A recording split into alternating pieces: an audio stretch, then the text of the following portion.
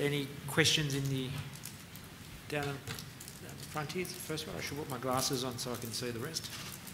If you could just say who you are and who you represent. I'm Peter Staley from the Australian Dairy Products Federation and Australian Truffle Growers. A question to Andy. Have you ever considered doing an evaluation of the cost effectiveness of your electronic biosensors with good old-fashioned technology like a well-trained dog? Well, obviously the technology rests or fails based on the fact that it is more cost-effective to run than the whole process of having to train dogs up in a highly specific way. So yeah, the whole business model is built around the fact that it should be much more cost-effective to use those biosensors, and that you'll be able to adapt them much more quickly to a whole range of different tasks in the field. Thank you. One here in the middle.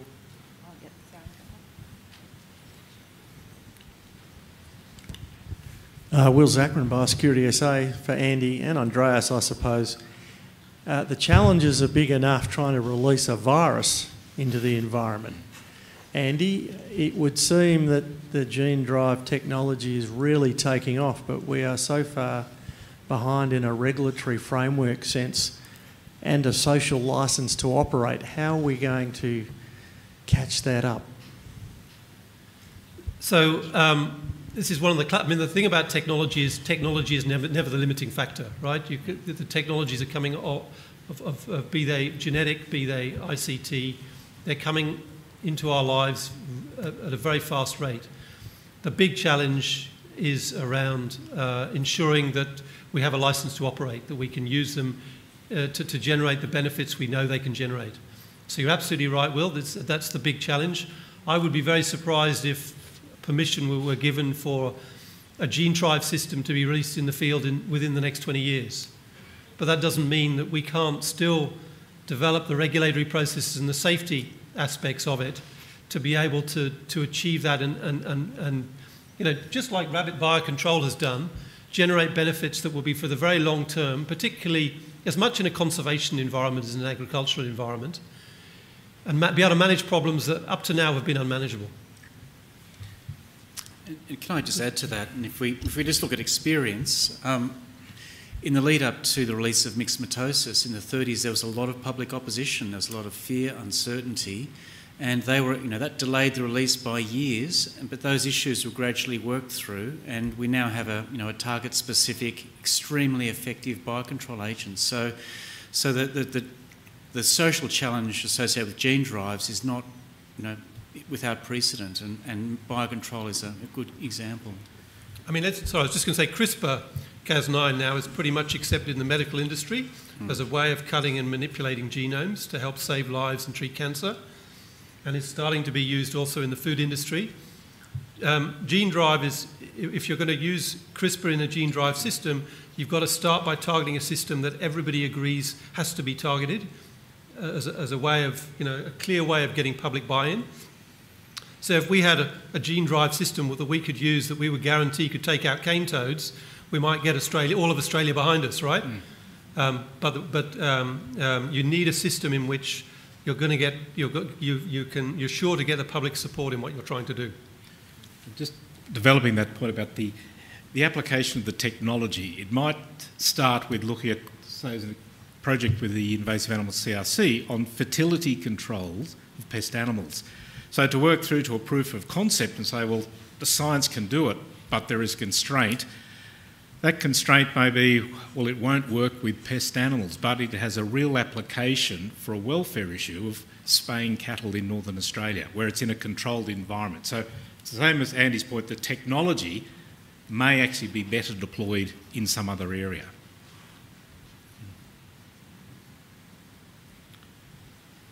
So Bruce down the front. Bruce Christie, New South Wales DPI. Just to follow on from the CRISPR, obviously a cane toad in our situation is a much maligned creature and we don't like it much, but somebody must love it somewhere in the rest of the world. And if you put something in the gene that's going to take out the cane toad in Australia, how are you going to protect those cane toads that live quite happily somewhere else in their own environment? Well, of course, I mean, one of the requirements of a gene drive system is that the whole population has to be interacting and reproducing sexually. So yes, you would have to deal with the fact that somebody might carry a cane toad from northern Australia back to Central America and that it then affect the native population. But as I say, all of the effort now around thinking about gene drive technology is around understanding those risks and understanding what we can do with the technology to be able to deploy it in a safe way. And that's where the research is still at an early phase. Well, I've got a question for you, Cameron. You mentioned integrated management, so biocontrol agents, animal management, pasture management, tactical use of fertiliser, tactical use of herbicides are all tools out there. So why are weeds still a problem? Is it just us, people? The humans in the system are one part of the issue, and around what I call the geographical context, because there's so many combinations. As I say, we have skilled producers and capable to implement a range of these control processes. They know how to put it all together. Others may not. But recognising that those particular weeds in a different context, like the rangelands versus the middle of Victoria, the challenge is, again, how do I put the various tools together? And I think, as Andy touched on, we are not short of technologies, but it's actually the deployment which is the key. And where we have this constant challenge back onto our production systems because of things like the breeding and the seeding, we need to be quite, basically, it's being diligent to know this is a game plan for 10 years where there is no seeding in that particular paddock. With the vagaries around climate seasons, basically, and as I said, people get busy, competition for resources. I don't have cash this year. And that's where all good plans run amok. And hence, the constant pressure back on the production system means always these weeds are there. The opportunity from biocontrol is that, as I said, it turns the table back onto those target species. Question just to Thanks. Carmel Kerwick, Biosecurity Queensland. I'm just wondering about the gene drive technology. That has to be species specific. Like it won't work for feral cats or foxes. It'll only work for species that, like rabbits, that are quite, socially close. Because I can't see how it... It doesn't require a social environment because it's not like a disease or like calicivirus that gets spread between individuals. It just operates within a sexually reproducing population.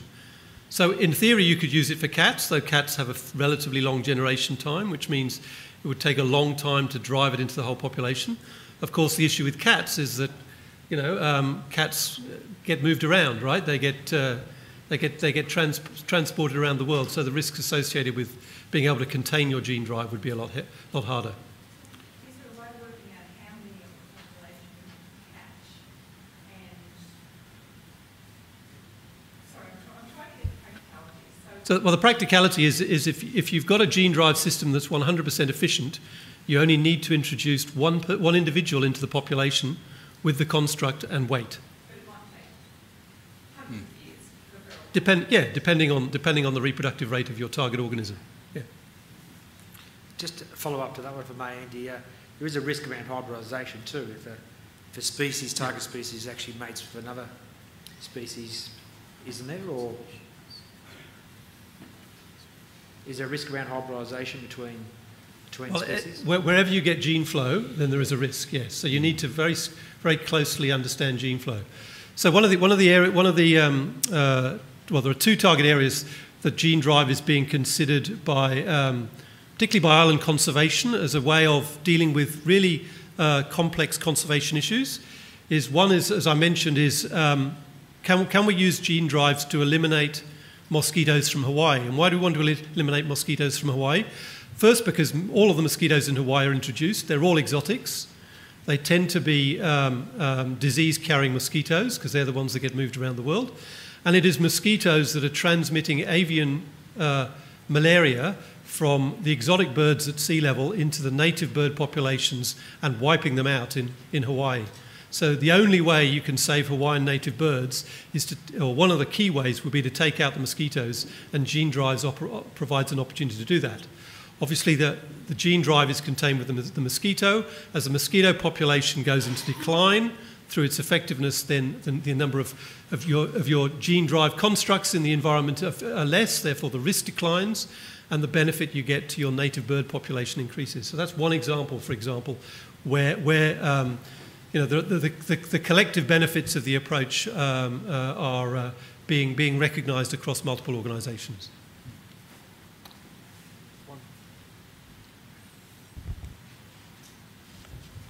Andy Gavinash from University of Southern Queensland. Will a gene drive ever go extinct? It'll only go extinct if the organism you're targeting goes extinct. Unless you, as I say, there are ways of designing gene drives. So at the moment the whole bundle is packaged together. You've got the CRISPR, which is like your scissors, as I showed. You've got the guide RNA, which tells you where on the genome you want to cut. And then you've got the payload, which is the bad gene package you attach, all right? If you put all that in together and you introduce it into the population, then effectively, and it's very successful, it'll only die out when the last individual dies out. But there are two ways around that. One is you can break those components into separate entities on different chromosomes, which means they actually have a temporary life because they can only come together for a certain number of generations.